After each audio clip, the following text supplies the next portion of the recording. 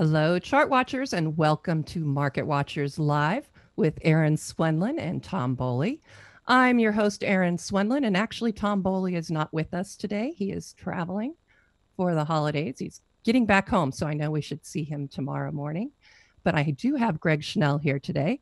So we'll have a great show. Today's show is being recorded, so you should be able to play back any or all of Market Watchers Live at your leisure.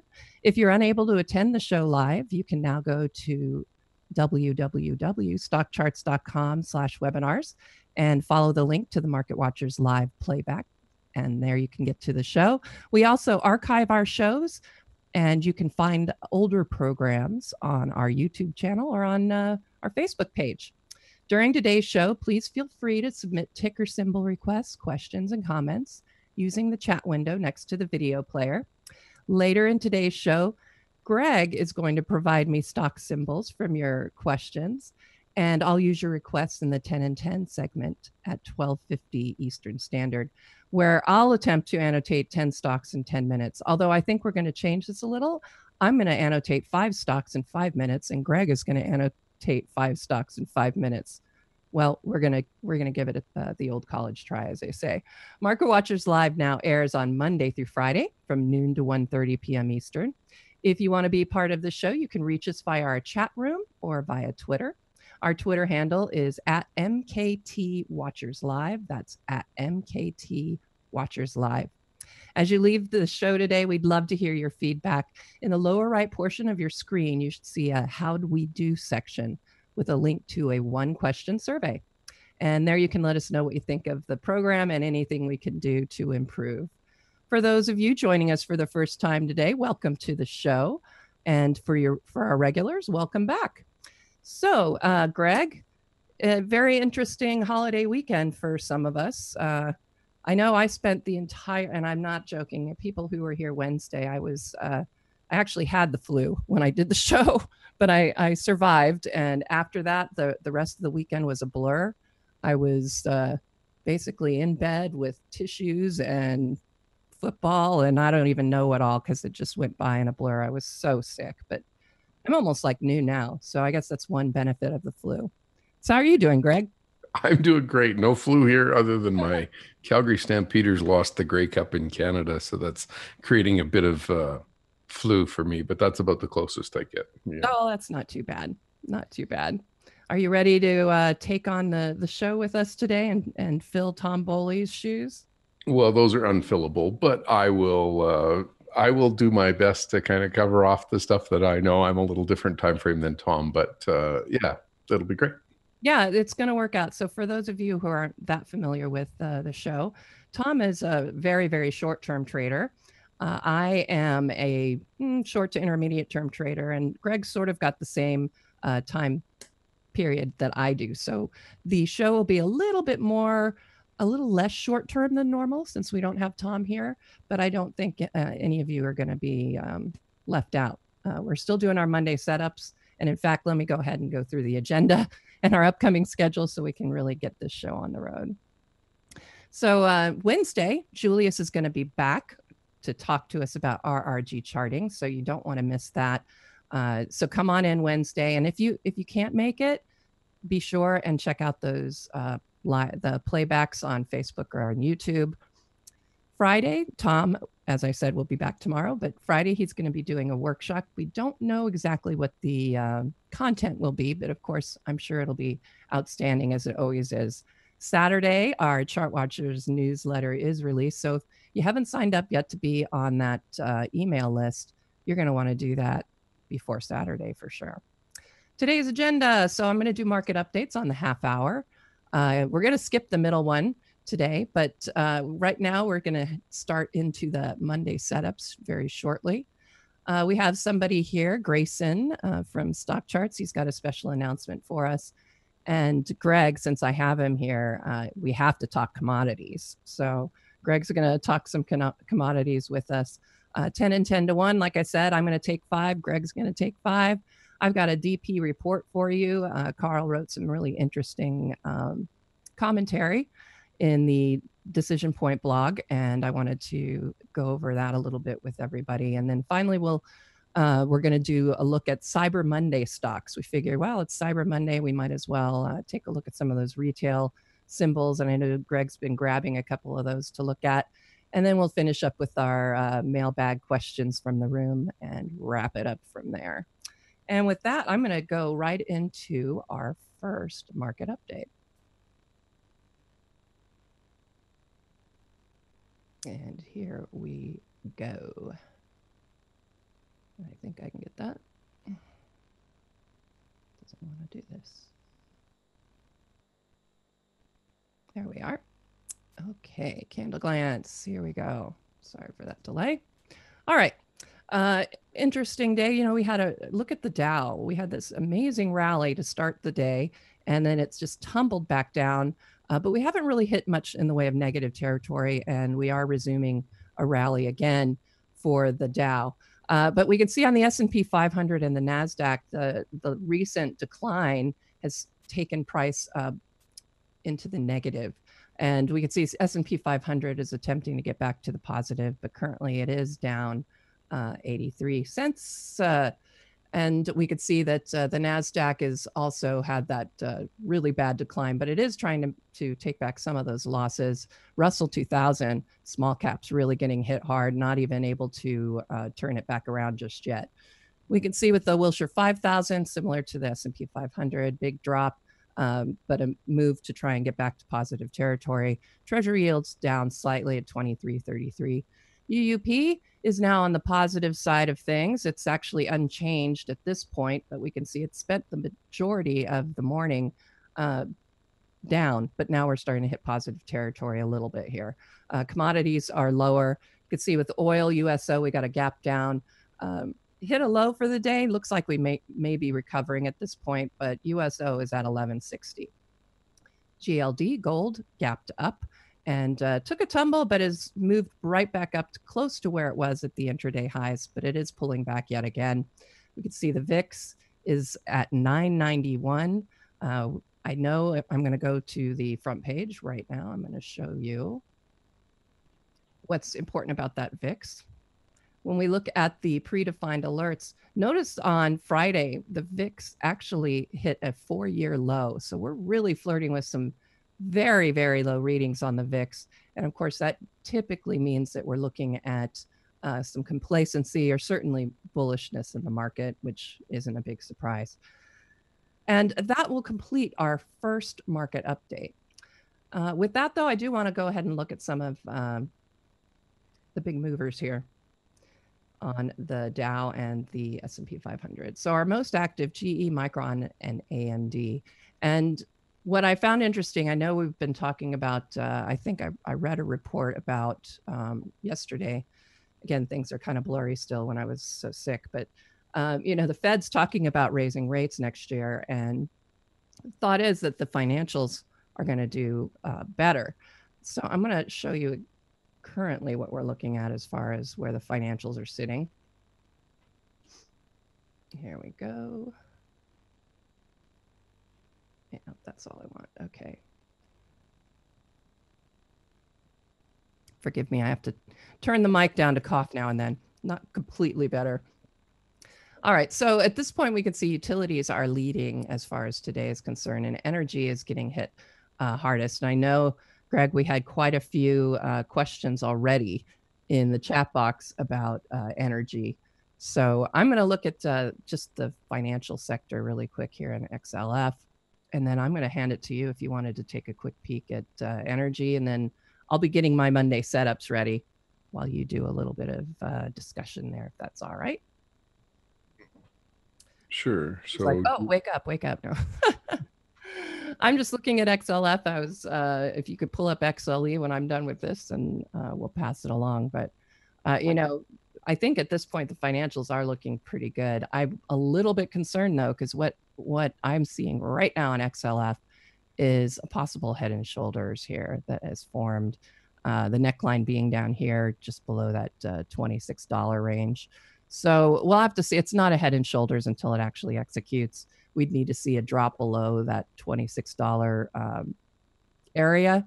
And then we would expect to move about the height of the pattern, which would put us about right here, I would say at support around this February, March high. So, the head and shoulders doesn't look good. But the talk out of the Fed has been giving some positivity to the sector. So interestingly, when I ran my scan for the Monday setups today, I ended up with a lot of the financial stocks. And I think actually the ones I picked, I think all of them, I think have something to do with the financial space, just because that's what came up in the scan. So I think it's interesting that I'm getting all of these high momentum moves for financials, yet I'm not seeing the best chart setup at this moment in time. The PMO is still moving lower. I mean, the good news is it might be getting a little bit oversold here, but that's my concern a little bit about financials. But I'm going to go ahead and get my 10 ready, my Monday setup ready, and I'm just going to pass the screen back to you while I go fiddle with that. Okay, I'm about to grab it, and that's probably not what we were expecting. So let's go to this one. That looks a little better. Okay, and what we've got here is XLE, and let's pull it. Whoops, pickle instead. That's probably not what we wanted. Okay, there we go. So this is my typical chart template. And what I like to keep track of is relative strength and also obviously the scooter. But one of the issues we're having on XLE this morning, it's pulling back, and we have an OPEC meeting coming up this week, November 30th. So I think that's Thursday. But the big issue here is, and we could either use the annotate tool, which would be this one down here, or we could just draw a horizontal line. But the reason I like this 66.25 or 67 even, so let's just draw a horizontal line on there. You can click on here, just put in $67, and solid color is red. And we're just going to put this. But what you see is this head and shoulders top forming over here on the right with energy. And this chart has a 200-day moving average. A lot of the commodities like to operate above the 50-day moving average, and it's a pretty good place to look at. So the issue that we have here is that we were starting to rally back up, and I thought we might actually push back through here, but it might be time to put an option on here to help hold your positions in energy. And the main reason that I'm a little bit concerned about this is that I feel like the US dollar still hasn't given us any divergence. And so one of the issues I have is if oil's going to enter a long-term bull, it should do that. Now, so XLE sitting right here on this $67 level, it's a pretty important place to see support. It was resistance over here, became support in here, and then came down, tested this level, and then had trouble getting back through it. Then it got through it. So this 67 level is pretty important. And I don't like, the lower high on the right side. MACD just going below zero is we kind of make this right shoulder. Now, this is a very short-term pattern. I like to think a little longer. So if I look at XLE, the blue line is a 10-week moving average, so this line, and the green line is the 40-week moving average. And if I just zoom in here, this is, an important area going all the way back on the charts here, $66. So not to belabor the point, but this has, for 3 years now, it's been a pretty important place on the charts. And so I think what we really need to pay attention to here is, can this hold up? Now, I think the market is going to end up short of supply, and I think we're going to end up getting a lot more pushed out. A lot of the big projects are no longer on the books. And there's a lot of people that think that the move to cars is going to happen immediately and overnight. But the big issue is we don't have enough copper in the world to re-copperify every house with 220-volt wiring in the garage to plug in your Tesla charger. And we don't have enough networks in place at every gas station, so you've got charging capabilities.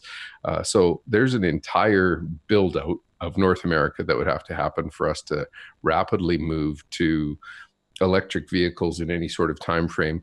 And without copper and nobody wanting to approve a copper mine, it's going to be awfully difficult to kind of make that happen quickly.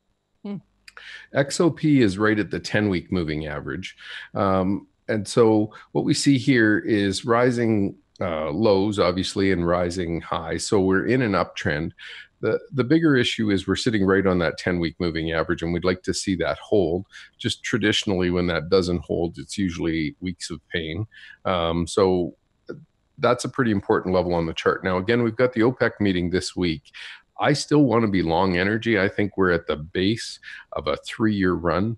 And so I think energy is going to be a great place to hold. But if you're a short-term market timer, you might, maybe last week was your selling week and this week you want to continue to lighten up. But this MACD right at 0 is at a pretty critical level. So if it rolled over here, this is quite a bearish implication. If it actually just paused here and then started to take off to the upside, you really want to be on board.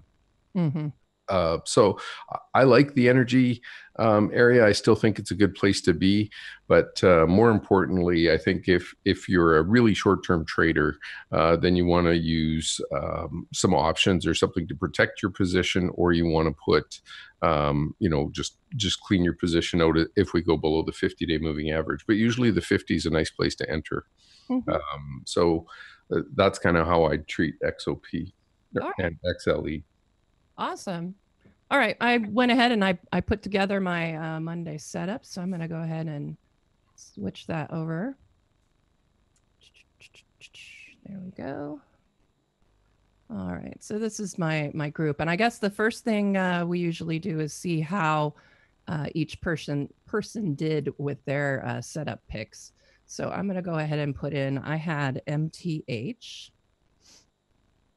And it was up. I know that much. I'm going to put the intraday chart here, intraday. All right, man. When I checked earlier, I had a bit more here. I had 51.35 as the last, but right now we're reading at 51.20. Whoop. Hello. I'm still here. Okay, good. Wow, that was weird. Okay, so if we had done it on Friday, it was really nice, but we did have a bit of a decline coming into today on MTH, but I got it in at $50.35 last, and it's at $51.20 now. So we were up slightly there. And let's look at Tom's. He had GWW. And same deal. Let's make it an intraday chart. All right. Wow. Well, he'd had a really great start and then really bad on the pullback, but he got in at 198.29. So ultimately, the last right now is at 201.54. So he did all right as well. I didn't calculate the percentages here, but let's see. I think overall, he ended up coming out just a wee bit ahead of me. But the good news is both of them were quote unquote winners for the week. So at least we did pick ones that went up, which is always great. Let's see. So I'm going to go ahead and take you. So I ran my scan, and this is the scan I run for all of my Monday setups. And I'm not going to go through it completely with you. If you want this scan, you want to copy and paste it into your own scanning workbench and do whatever you wish with it. I do have the link to my scan at the very bottom of all of the Market Watchers Live recap blog entries. So if you go to our blog, you can get this scan and you can copy and paste it and get your own there. So when I ran it, I'm going to just run it really quickly so you can see what came up. I actually had 42. Actually, it was 44 when I ran it earlier today. And I wanted to show you as far as sector. If you recall, there is a great deal of the financials in here. And I found the other one that had a large grouping was industrials. So right now, my scan is pulling up as far as the new momentum shifts, swings. There's a lot in the financial space and a lot in the industrial space. But let me go to what I actually ended up doing here. Okay. So I want to go back. Well, here we go. Scan results. Let me go back. Well, here's my thing. Let's go to Monday setups. And I still have some of my old ones in here. So I actually haven't picked yet. So as I go through these, I'll figure out which one I'm going to use as my actual choice. So global payments, GPN was one that came up. I like the the fact that you can see that the PMO bottoms are rising, which is always nice. That's a nice confirmation here with the price bottoms rising. My only concern here is I am kind of close to overhead resistance, but getting that PMO buy signal and seeing that momentum is moving higher, I think this is still a pretty nice looking pick. I don't think I would pick this for my pick of the week, though. HB Fuller was the other one, FUL. And I like this because it looks like a lot of accumulation is coming in here. Look at all that nice volume on this rise. We're getting the pullback, which is fine. The PMO is already made a positive crossover. Gotta like that. And again, look at that OBV based on the fact that we are looking at that huge amount of accumulation that we got earlier. I like the pullback. So I'm leaning on this one as my weekly pick. I think you could even make a case for a possible flag forming there. The main thing is we're getting that little pullback, which I like. PAR was the other one I had. PAR Pacific Holdings. Yes, that's right. This one looked really good too. So I have the PMO just about ready for a buy signal. I like the way that the OBV has started to rise here. Would have liked to seen, get a little bit higher than the previous top, but we have a lot of room to get up to make that, to get price up to the previous price top itself. So Scooter's still looking really healthy. And again, this area of support is now getting held nicely. Great. It looks to me like a really good springboard to move up to that 2150 area. So, okay, so I'm leaning toward this one now. And finally, Raymond James Financial was the other one. Yes, I remember this one as well, but I'm not going to pick it. I liked, again, you could look at this as possible flag formation. It's easy to see here in the thumbnail. I like the fact that the PMO is rising. It's getting ready to have that crossover. OBV is in line with the move, but I still think I like PAR the best. So I think I'm going to go with that one, but I will have these four in the Market Watchers live chart list. I'll get these uploaded for you later today, and then you can decide which one you might be interested in, or just can leave them all alone, whatever you feel is best. But I'm going to go, as far as my first Monday setup, I think I'm going to go with PAR. So let me pull that one up one more time. And we'll get a price check here. $20.40 for PARR. And I'm going to put you on the spot, Greg. He's going to have to compete off of your knowledge for this week. So whatever you pick for him, we'll have to see. Okay. Do you want me to take the screen now? Yep, go for it. Okay. And I love that picture. Yeah. Bag party. They're all hanging out in the bunker. Okay, so the one I like the most is Shopify. So this would be my pick. This is the weekly chart, and I like this sideways consolidation, and I think we're ready. We just started to make new highs. Let's zoom in on the daily. But this chart looks to me, we just started to make another higher high here. I like this breakout above 109, and I would expect this to move quite a bit higher. After consolidated roughly since May, it's been moving sideways. We had a nice push up and then came back down to test support. So I like the fact that that's all holding up. So if I was to put one in Tom's name, it would be Shopify. Mm-hmm. That's probably the strongest one for me. If I was to look at a couple of others, I like Franco-Nevada. This stock looks to me like it's ready to kind of pop to new highs. This is gold. For those that have been following the Commodities Countdown blog, I'm a little bit bullish on gold. And I'll explain all that when I get into the commodities segment. But the big thing that is important here is we are at such an important inflection point on all of the currencies, which would make the case for a big bull market in commodities if it goes the way I think it's going to go. If it doesn't go, it's right now, and all our stops would be relatively close, so we could quickly analyze that. But I think the biggest case for me is that the currencies are all set up for a ripping turn here. So if I'm right, the US dollar falls, the rest of the currencies rise. And I have about 15 things that's making me lean bullish on commodities and negative on the US dollar. Now, the real question is does it all play out the way technical analysis would expect it to? And again, like Carl Swenlin likes to say, technical analysis is a windsock, not a crystal ball. But we do have a lot of things setting up that are very, very bullish for the commodities. Again, I don't trade week to week. So I'm looking for a big picture 2018 to be significantly bullish on all of the commodity fronts. Okay. Okay. If I think this is probably the best place, but I just want to get into one chart and talk specifically about it if I could just now, because I don't have, it's not part of my commodities world, but I'm just going to go to IBB. Yeah. And cover this off because I think it needs 5 minutes today or 2 minutes today. But this is the chart with IBB. And what we see here is this horizontal support and resistance at 300.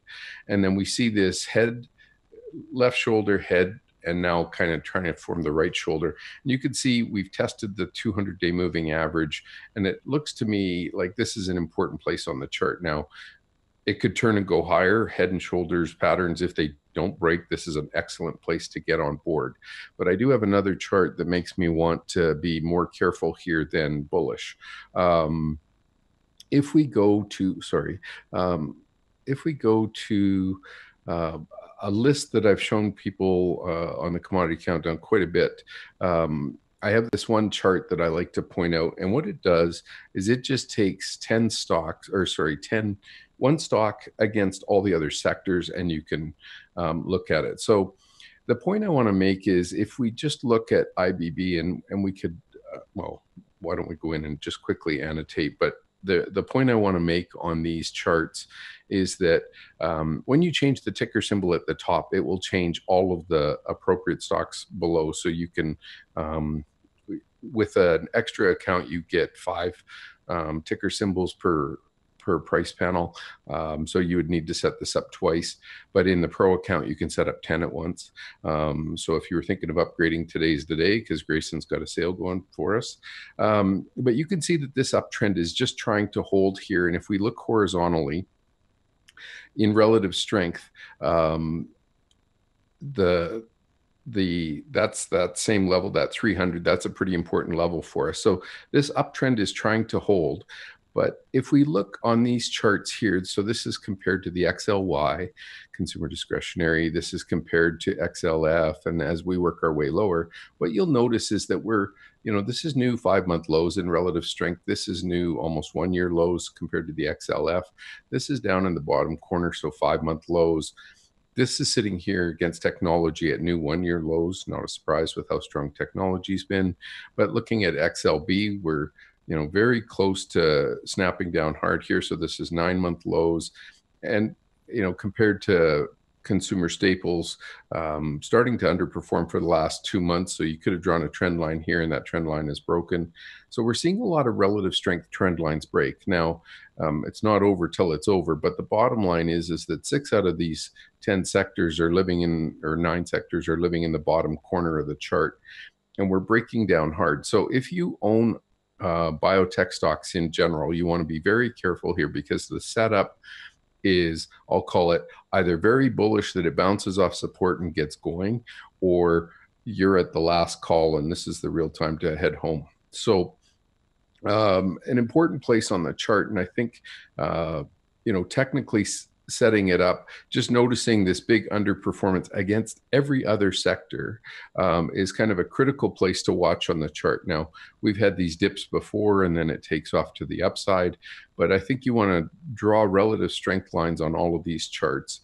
And just when you see them starting to break to new 1-year lows, that's just not bullish. And so what happens is, if you're an institutional money manager trying to outperform the market, if you're in something that's falling compared to every other sector, you're obviously going to underperform. And so it's an important place on the chart from a mapping perspective. What are institutional investors going to do? And if this thing continues to fall, they're going to be lightening up, right? So the chart is sitting right at the 200-day moving average. And there's a reason that it held before. If it doesn't hold this time, I think you want to be very wary of the potential for trend change. And that 300 level is probably a pretty important place to take note of. All right. You're filling in for Tom beautifully because he has been waving the flag of biotechs continually. So And since the only he's not problem is, here, he it's doesn't like it when when, when I get cautious on biotech, because he's very, very bullish. of I have one more chart on that I want to cover off if we have time. Do we have time? course, of course. Okay, we have a couple of minutes. Okay, TLT, and the reason I want to cover it off is because it's setting up with a right shoulder on a right shoulder in the really big picture. Mm. So this is let's just shorten this chart to 6 months. And this is the perspective I want you to see. So here's the left shoulder, here's the head, and here's the right shoulder. And so this is a pretty important place because we're right at the same level as the head, or as the shoulder on the left side. The time frame is about the same, roughly 2 months later. So we've got a pretty symmetrical head and shoulders here. But the real problem is we're starting to get overlapping waves on the right-hand side here. Mm-hmm. And so if this was to roll over, obviously this would be kind of the day to pay attention to it. And if this was to roll over and start falling, what we also notice here is we have lower momentum on each one of these highs. So this is textbook definition of a head and shoulders setup that might fail. So I think it's pretty important to pick a level 126 or 125.50. I don't think you want to make it too tight, but you want to give it room to move. But if it starts to break down here at all, I don't think you want to wait for this neckline to snap. This is a really critical place on the chart. Now, if we roll that out to a big picture, if we just draw a line, call it 115, don't have to be too fussy on this sport. Horizontal line drawn in here at 115. You can see left shoulder, head, and right roughly symmetrical in time. You can see a high peak, a lower peak on the high, and now just barely getting above zero. Now this MACD is turning up and it's trying to work its way higher. But if this would fail here, this is a pretty important clue that bonds would be starting to sell off, and that we would expect money to move out of bonds and into something else, probably the stock market, but I would think more likely inflationary stuff, so commodities.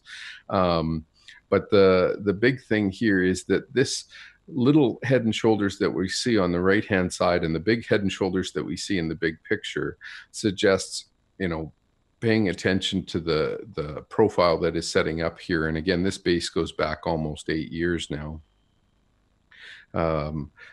where we're sitting up here. This was resistance on the way. And so if this was actually the final top, a pretty important place. Now we can also do it with the underscore. And when you do it with the underscore, it takes out the effective dividends.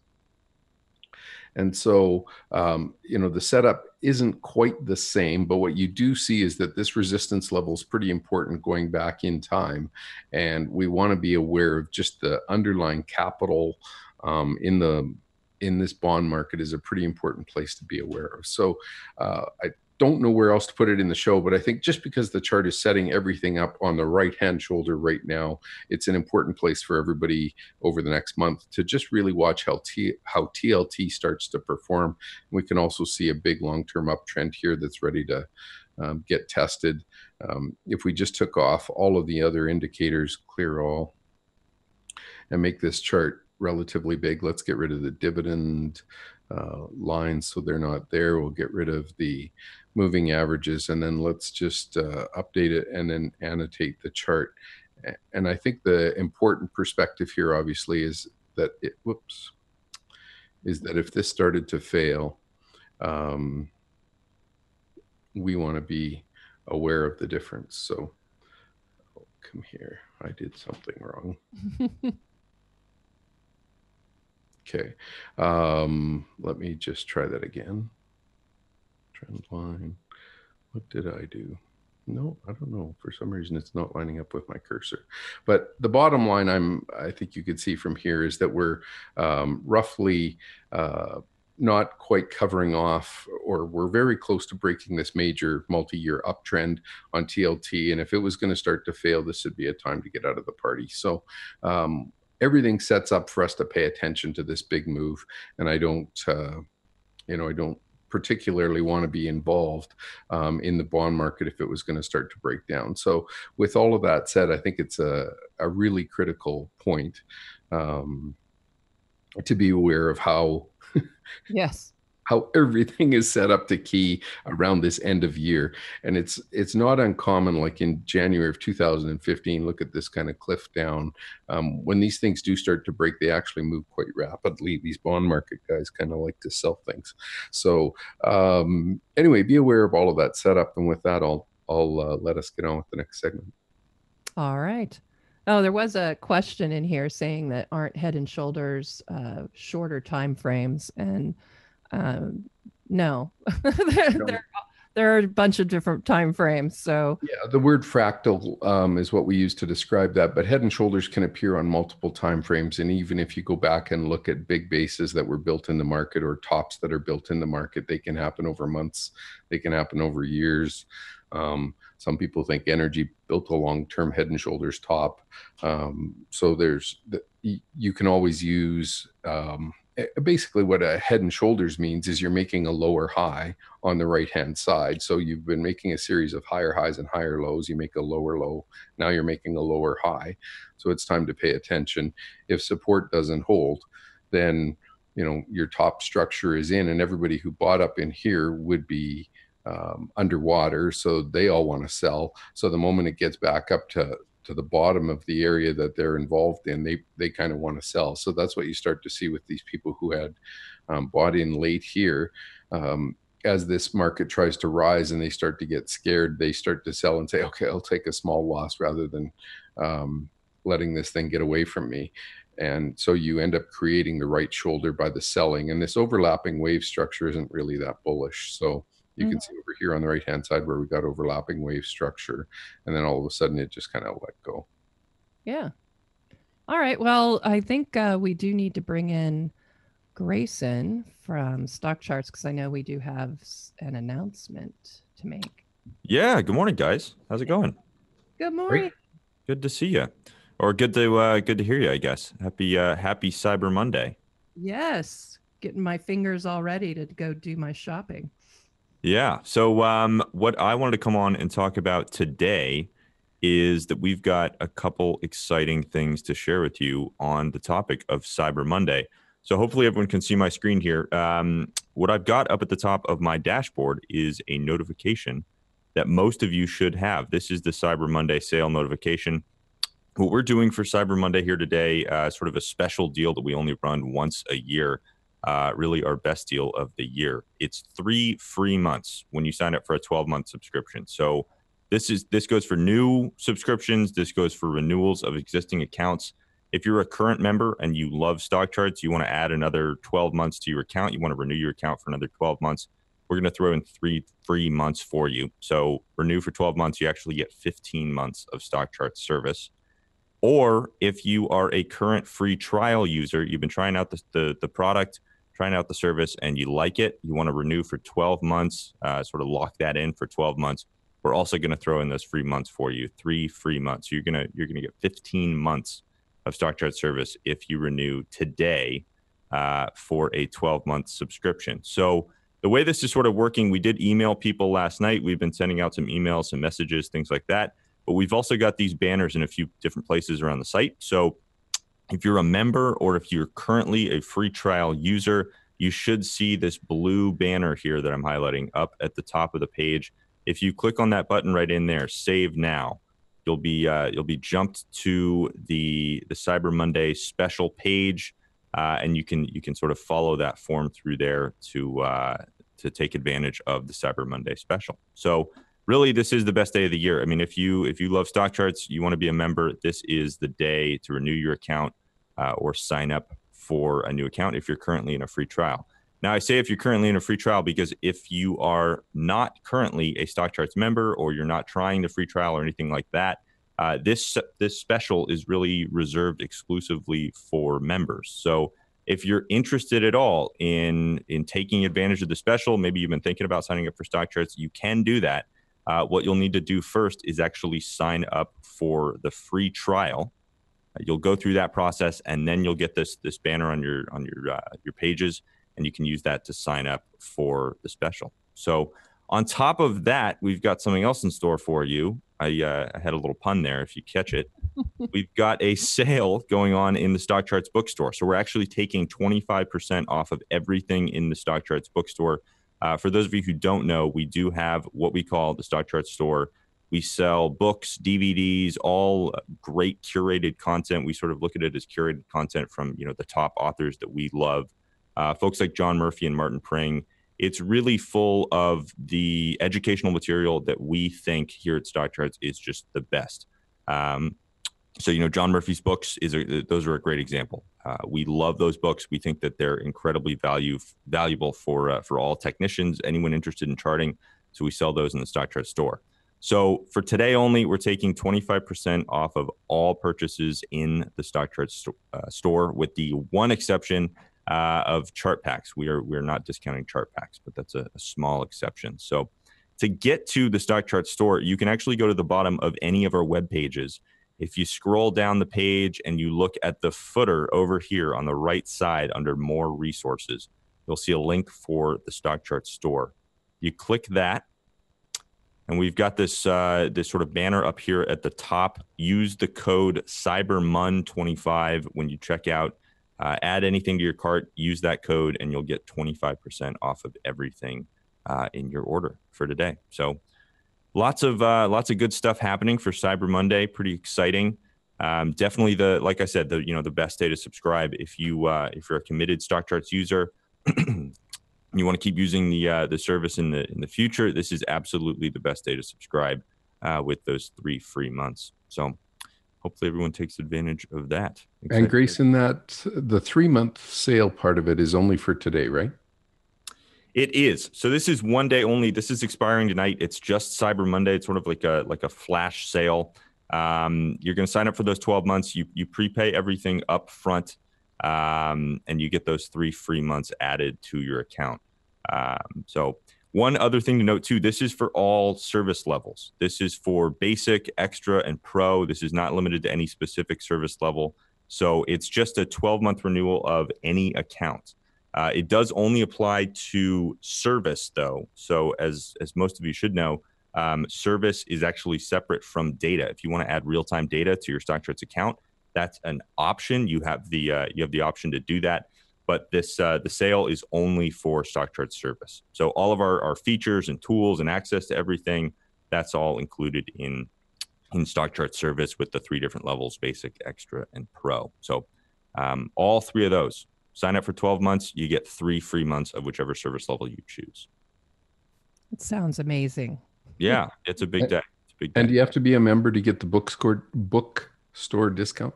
That you do not. That's a great question, actually. So if you are not a member, maybe you're getting into technical analysis, getting into charting, anything like that, you do not have to be a member to sign up for or to take advantage of that Stock Charts store special.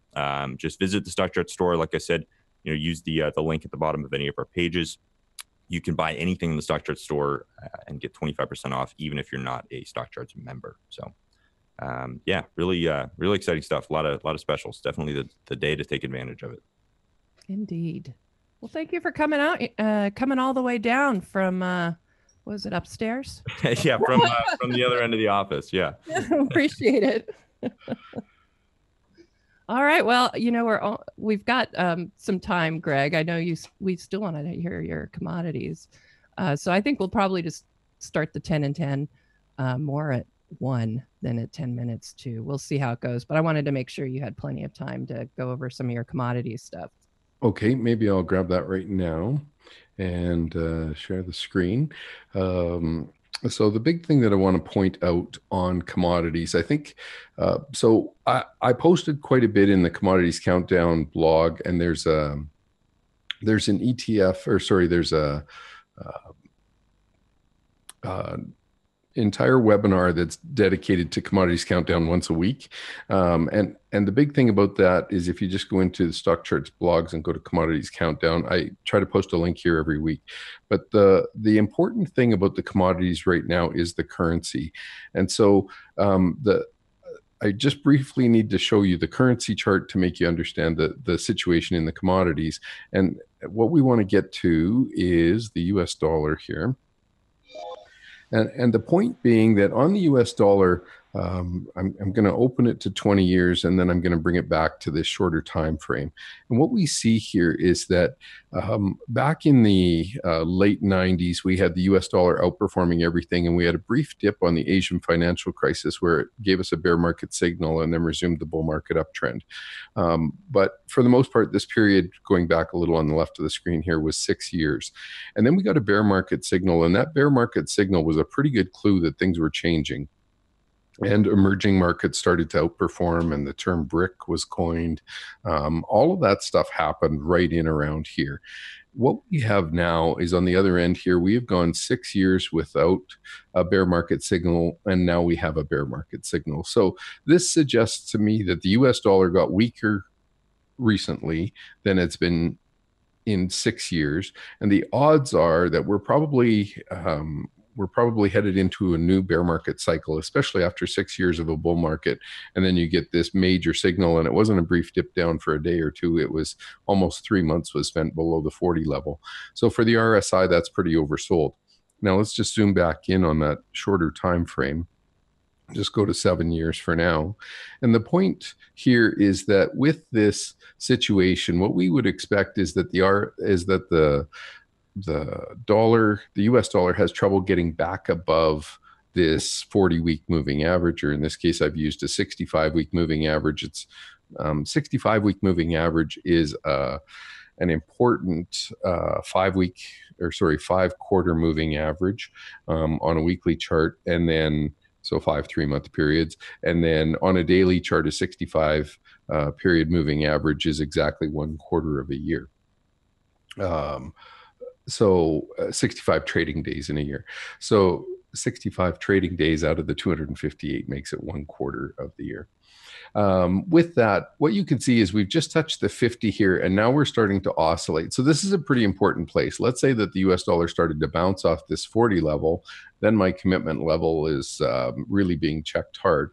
But the point I want to make is the MACD has also given us a similar signal that the momentum carried over to the weakest reading in 6 years, even more than 6 years. So even past when we started our final bear market bounce where the RSI was down here, we're weaker than that level.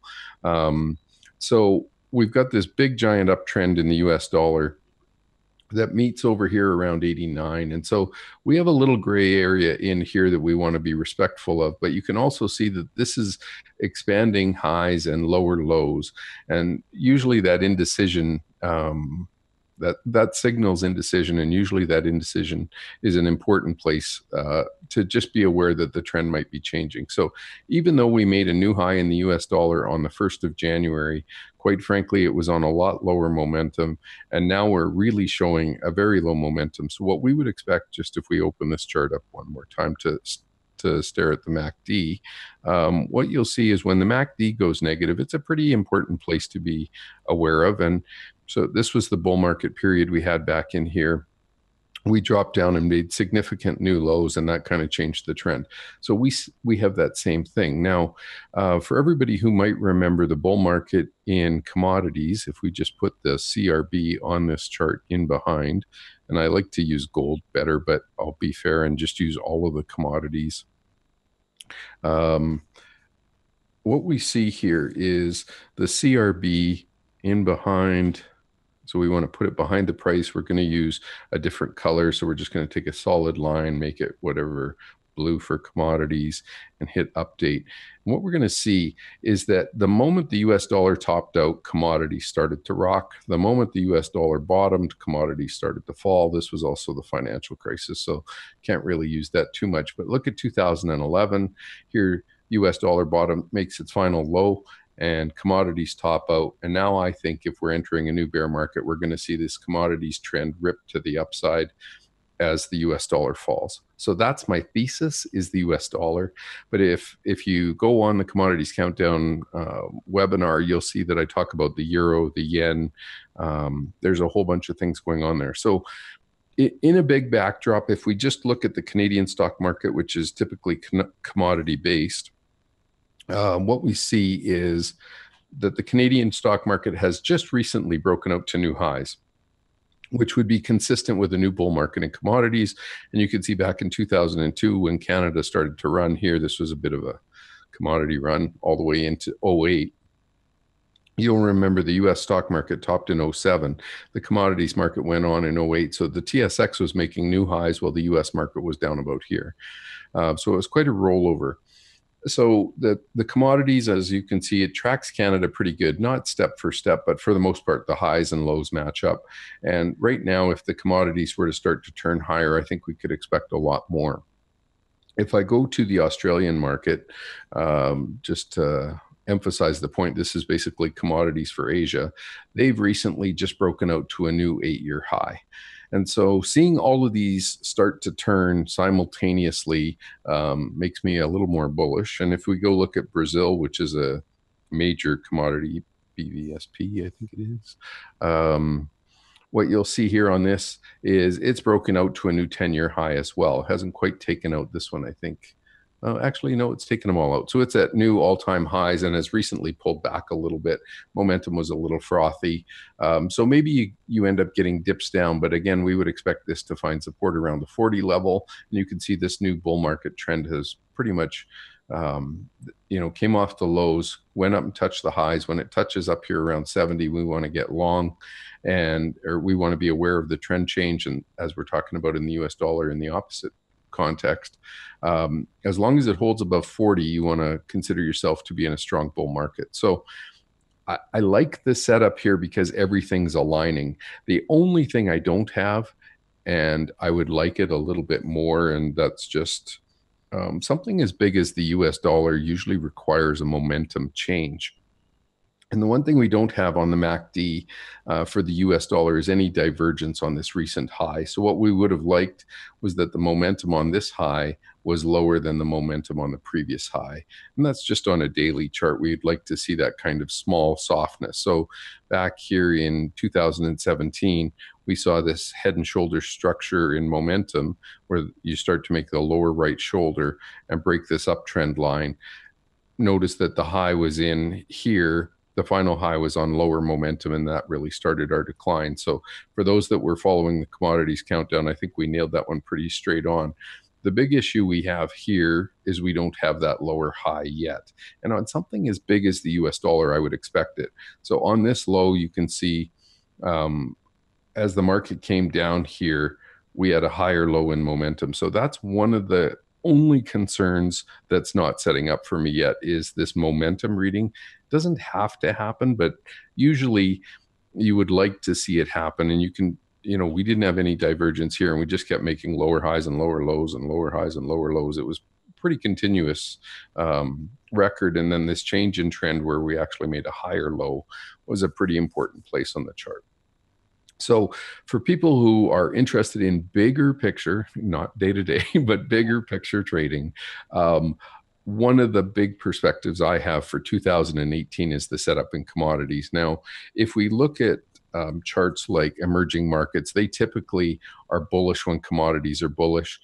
We're having a weak Monday. It's not uncommon that one day a week you have selling, and it's not uncommon that Monday is the one day of the week. And I think if Tom was on the air today, he'd tell us seasonality, this is the weakest 2 weeks of the month.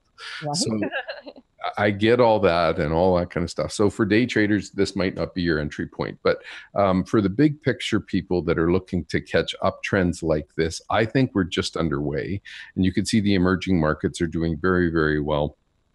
And again, this whole rise starts right as the US dollar tops and as this thing takes off. So emerging markets, anything priced in US dollars is going to perform a lot better.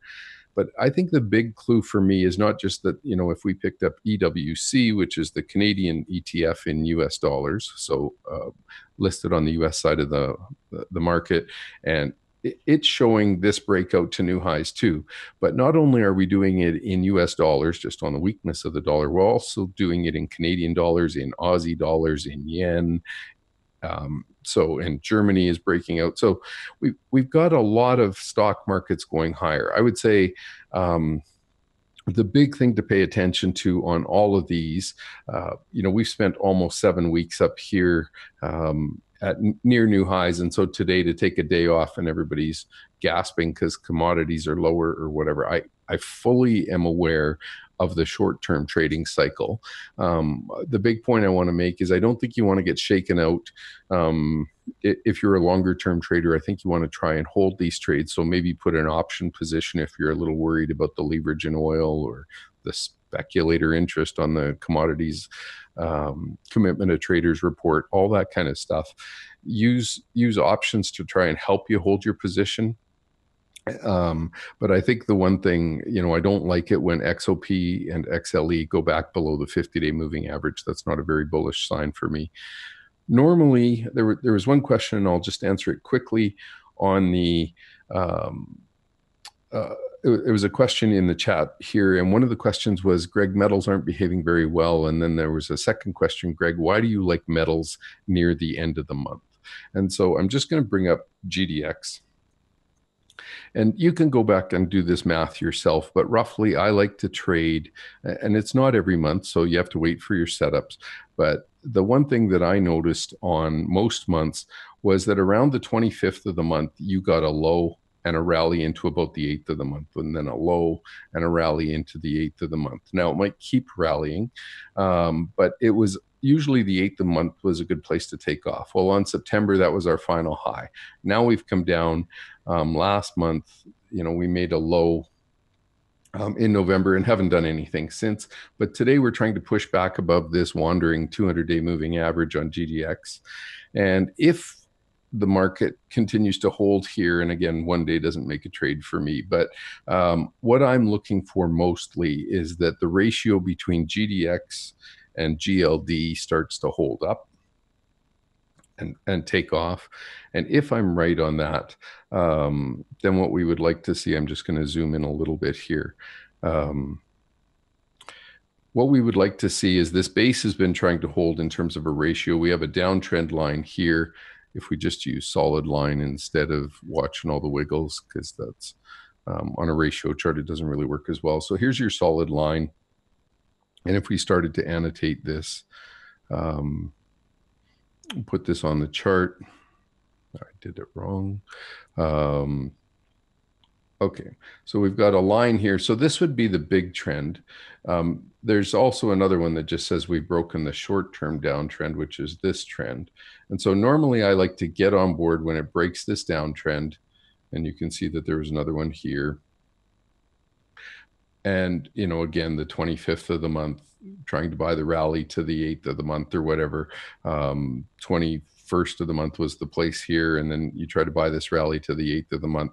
So, and again, it's not every month. It's about 70% of the time that you get a nice rally, maybe 60% of the time. Again, what I like is that this has been base building for almost a month. You can see back here, maybe it needs a little bit more time, but some of the top gold stocks like Franco-Nevada that I pointed out earlier are starting to, test all-time highs, even though gold hasn't broken out. So, or not all-time highs, but new 52-week highs. So all of those things set up to me to say the currencies are so important to watch right here. The commodities are so important to watch right here. But if we're right on the long-term trend of the US dollar, and I gave you, different reasons to look at it, but the yen, the Canadian dollar, the euro, are all giving us bull market signals. The Australian dollar, the Australian stock market, the Canadian stock market, the Japanese stock market, the emerging markets are all breaking to new highs, which would all suggest there is a trend change in place away from the US dollar.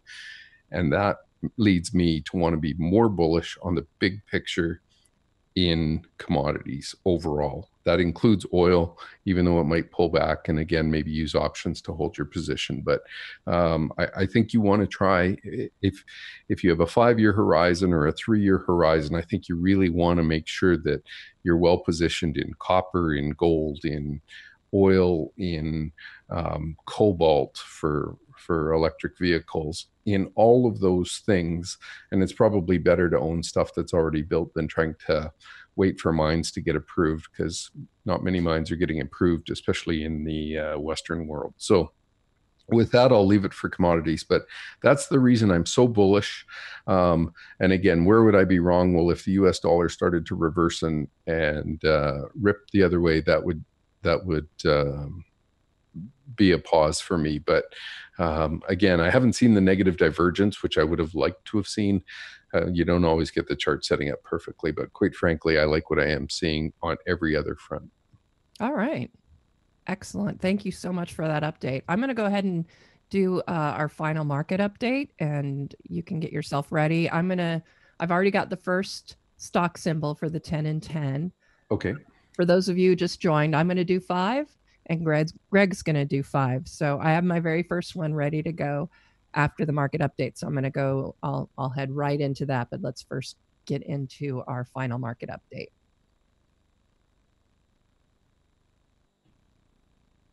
All right. Looking at our candle glance, we can see that, as I noted, the Dow, we had these great moves up for most of the major indexes, and then a very deep decline shortly after 11. But we can see that with the Dow, it's managed to stay in positive. So industrials are still looking pretty good. S&P 500 is still in a negative after that drop around 11. We could see the NASDAQ is also still in the negative at this point. We've got the Russell 2000 small caps. We didn't get the kind of rally we saw out of some of the earlier moves, especially on the Dow, on the Russell 2000.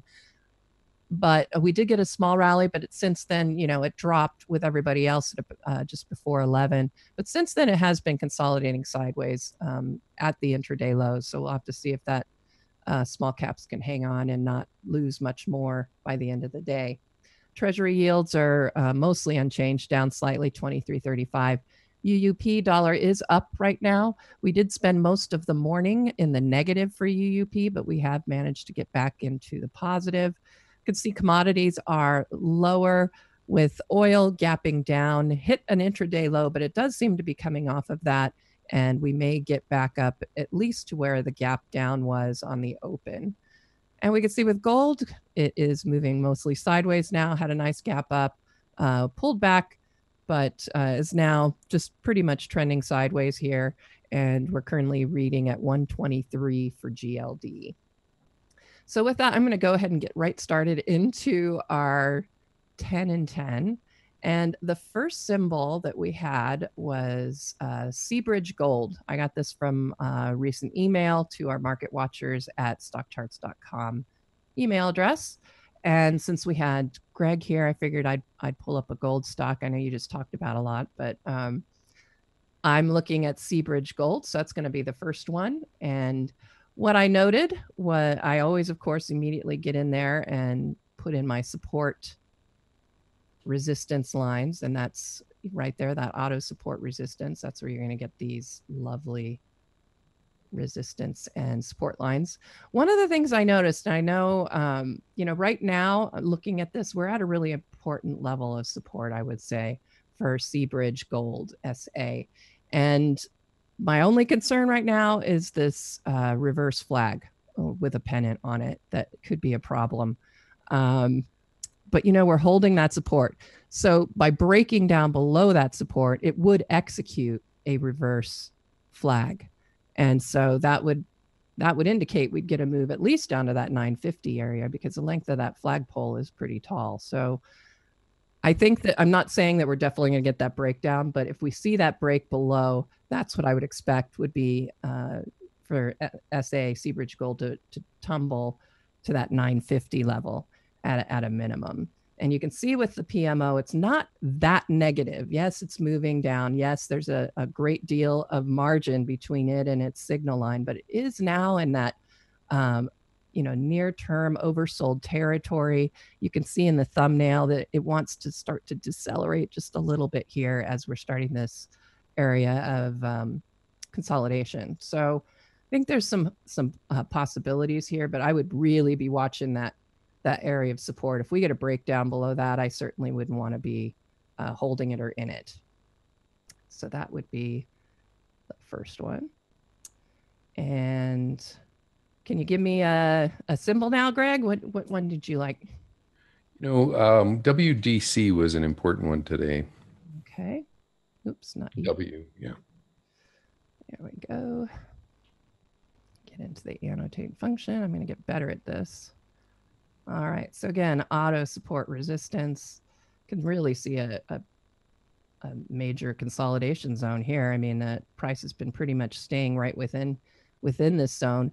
Big gap down. Yeah, big day for WDC. And look what that did to the PMO. When you get a drop below, a huge drop, we're looking at a 6.5% drop currently. You're going to see the PMO just get yanked in whatever direction it's going. What I'd be really watching here, and I like the fact that you're still seeing this OBV moving higher. I'm sure by the end of the day, once this volume comes in on the negative, we're going to get a drop pretty low. But I don't see it as a big giant problem right here. So I am looking at this. We've got to get that drop down to that support level. This is a pretty deep drop. I wouldn't want to be bottom fishing right now for this. I would want to wait for us to see it hit some support here right around that $82 level. I think that could be the promise. We'll want to look at that point. You'd want to re-look at the PMO and see whether that configuration still looks positive. But you can see, before this deep drop, we had a nice rising trend, and the PMO was going with that trend. There weren't any negative divergences. So I think that we probably are looking at another trip down to the bottom of this zone and then a move back up. But I don't think I'd be trying to scoop it up just yet. Okay, and how about Intel? Okay, oops, hang on. I'm going to do the thing here. Okay, and let's INTC. Yep, I'm actually starting to get these down. Okay, let's get to the annotate function. All right. Really? Okay. I think I talked about Intel. I think I wrote about a parabolic that I saw in motion here. Was it Micron? I don't remember which one, but you can see that's kind of what we saw here. And now we're getting that breakdown out of that parabolic. And typically when you do that, you're going to get a move all the way down to where it was basing before that. So in all honesty, I mean, you could make a case for a drop all the way back down here to that 37, 38 level, but I'm not at all looking at that. So what I am looking at is this gap in there. And you can see the 20-day EMA has now just been punctured. The PMO's on a sell signal.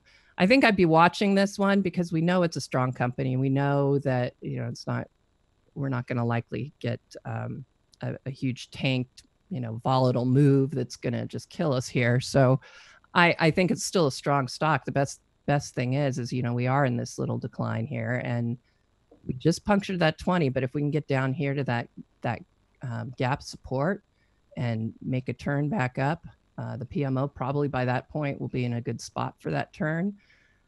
Look at the scooter still looks pretty darn good. So at this point, I would be looking for a move down to that gap support. I'm going to make a mark here just to show that it did break down below the 20 here. So that's interesting to note. All right, pop that in. Make this number 3. I think. Mm-hmm. And then maybe we'll just stay on some of the semiconductors because they're all at interesting places on the charts, but there's WDC. It's not really semis, but yeah, we did that. And then now I've got Intel. So that was number 3. Okay, sorry. Yeah. AMD was another one that was ringing the bell. Yes. Online. A lot of these are similar. Wow, that's pretty interesting formations going on here. All right. Okay, so of course, again, like I said, I always want to get the support resistance. I'm kind of looking back in here. You can see some here, and look at that. Ends up, it's really, and again, I know I bring Greg Morris up a lot, but he talks about the importance of these support resistance lines because it's memory. People remember what they bought something for. People remember what they sold it for. And so those levels do tend to match up a lot. And in this case, you can see that with this support resistance line. So right now we're getting ready to hit back up and try and get above that 20-day EMA. We dropped below it on that gap down, really difficult, but look at the PMO. It's starting to make a move upward. We've got the buy signal. It's come in oversold territory. The OBV, it's moving mostly sideways. I'm not seeing any, terrible negative divergences or anything there. And the scooter is trying to make a move back up. So I think that all looks very positive.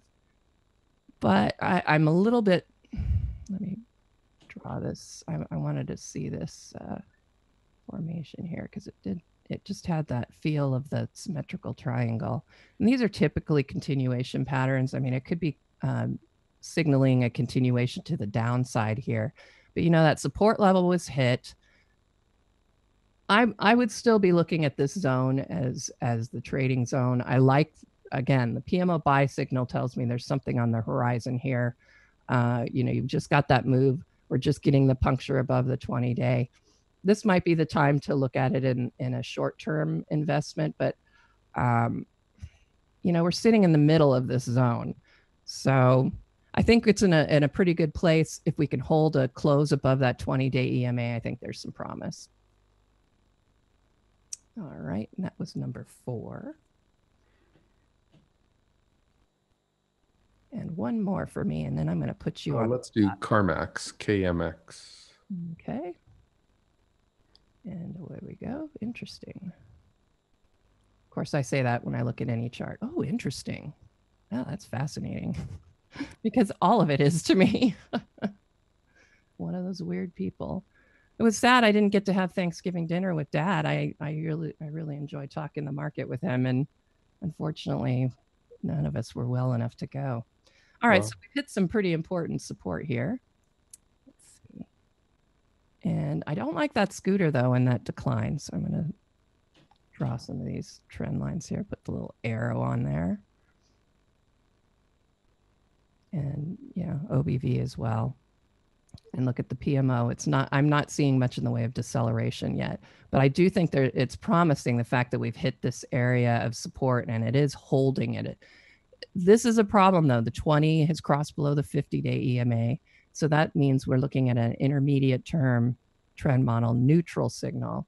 Neutral meaning not short and not, obviously on a buy. So you're in cash or fully hedged is the idea behind a neutral signal. So when I say a neutral signal, that's exactly what it is.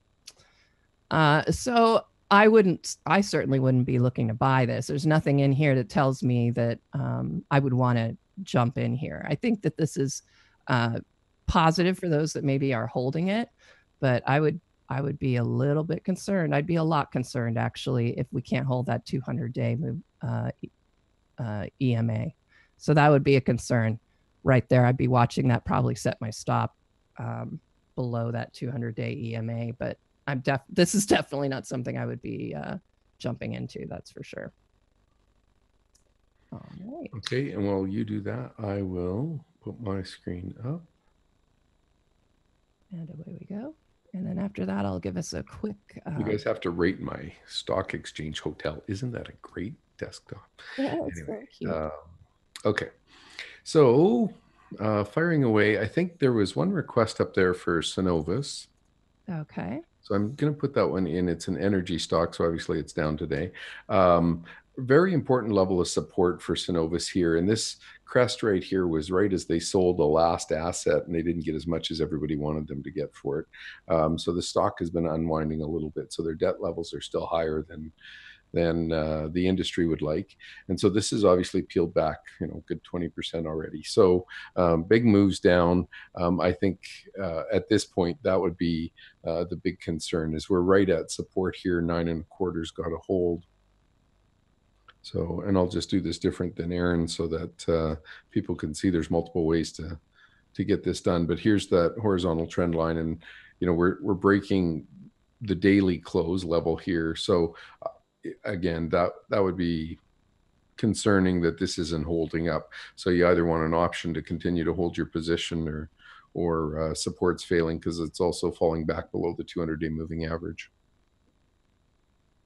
All right, very good. Let's see. So the next one I have for you, somebody actually asked for you to look specifically at PICK. PIC, Metals and Mining ETF. Wonder why they had you do that. without question, consolidating here for 3 or 4 months. I'm look at the scooter ranking. It's still up around 75. What I would like to see on this particular stock is just this short-term downtrend and momentum. Call it a pause. I don't know why this is not lining up for my computer today, but that is It just must be that pointer. Yeah. the pointer's probably causing me trouble. So let me do that. Actually, just turn off my pointer for a second and see if that makes my life better. Okay, here's annotate, and we'll try, trend line set. And so what I want to see here is, that's better.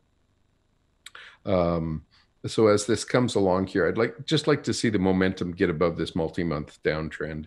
And if that was the case, that would be great. Obviously supports at 30.50. So we could just grab the auto support and resistance, pump it up here, right in here. That's a pretty important level on the chart for me. So I would need it to hold there. But again, if I'm right on the US dollar, and again, I think we might need another month. I don't know if it's a December low or whatever to just finish flushing this out.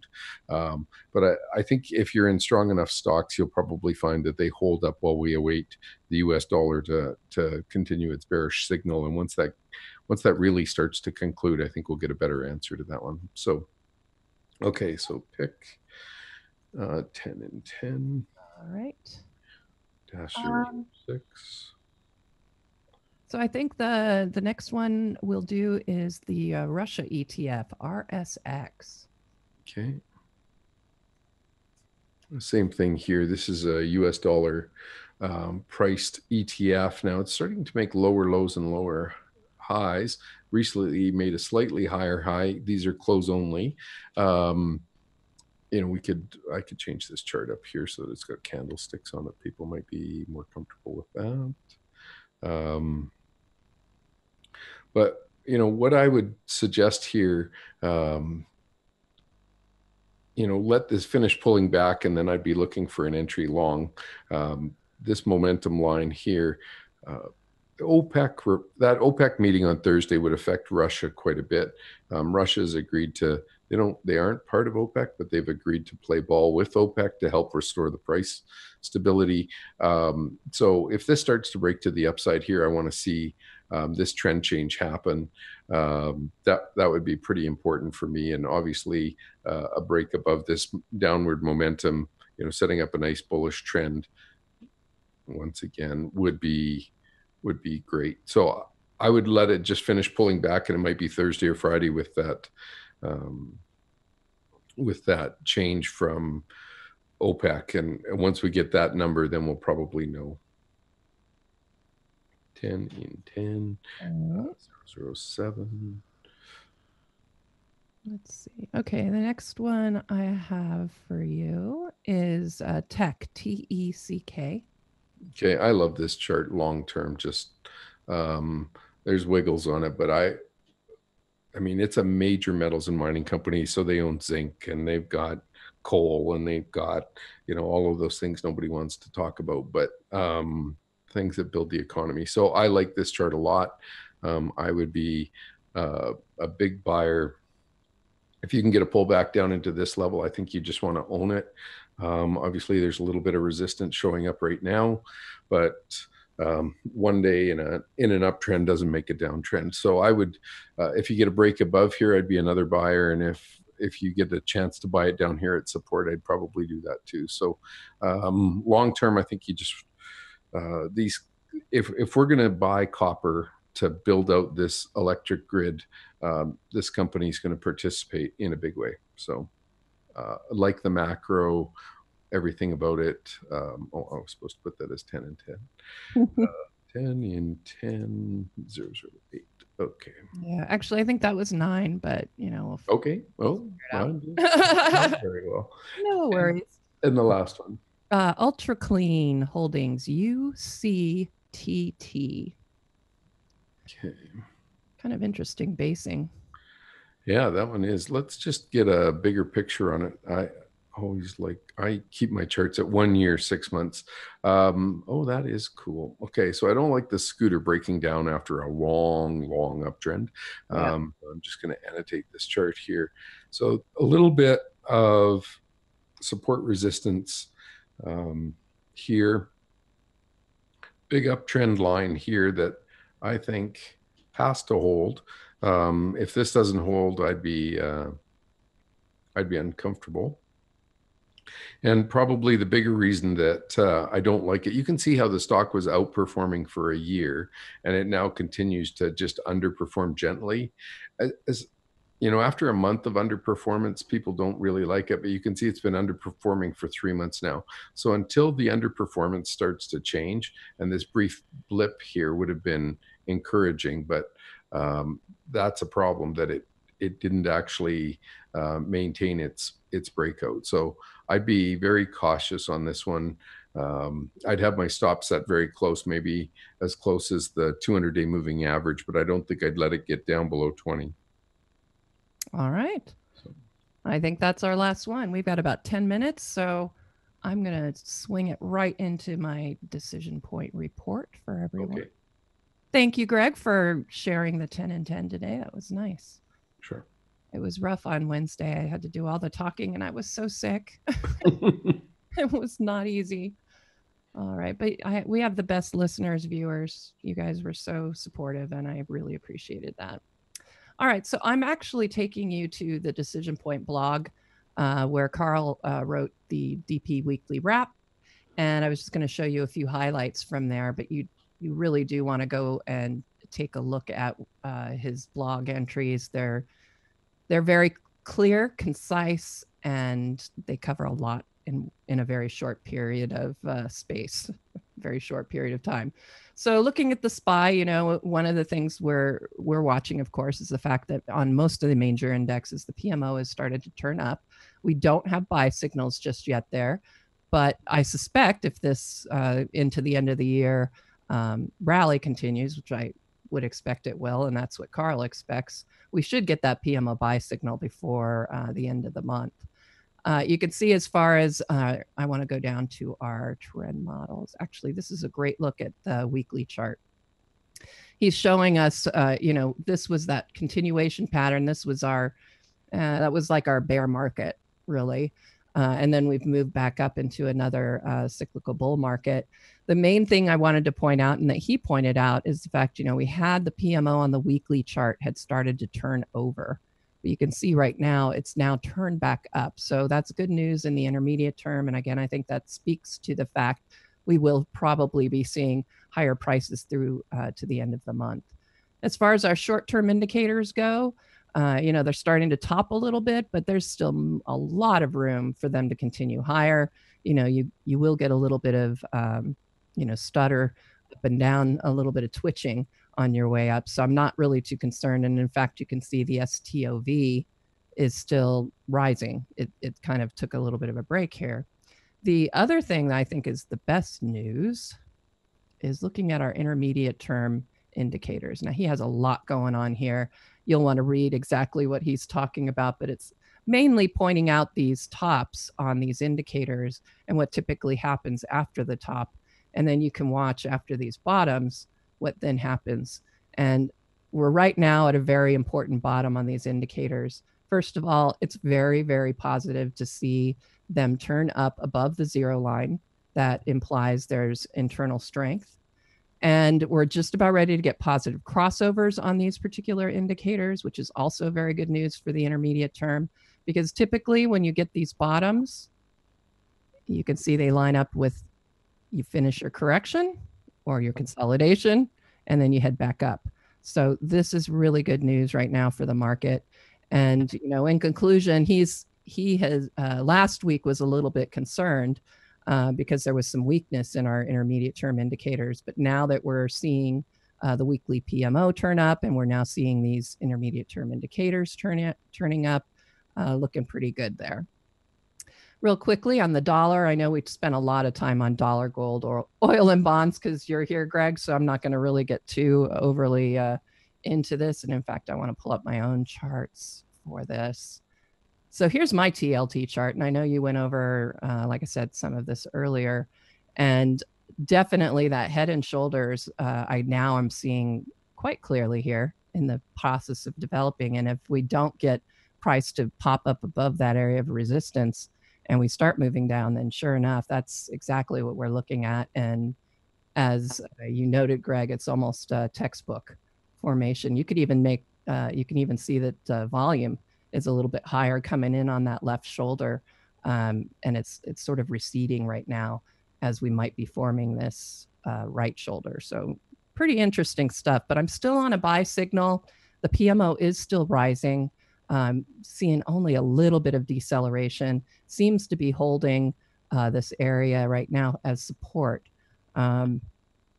So at this point, I'm not seeing the breakdown ready to happen just based on the indicators, but we are in a pretty interesting space here, and a decision's going to be made. TLT is at a decision point. Either it's going to break down here and we're going to get not the execution, but the rest of the formation of this head and shoulders, or we're going to just see that breakout continue up and then test some of these highs at 129.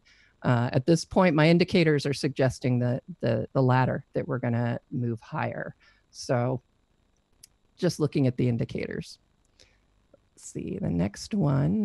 Let me go ahead. I do like on that TLT chart the way you've shaded your volume. That works out really nice. So you can see the moving average trend in the volume.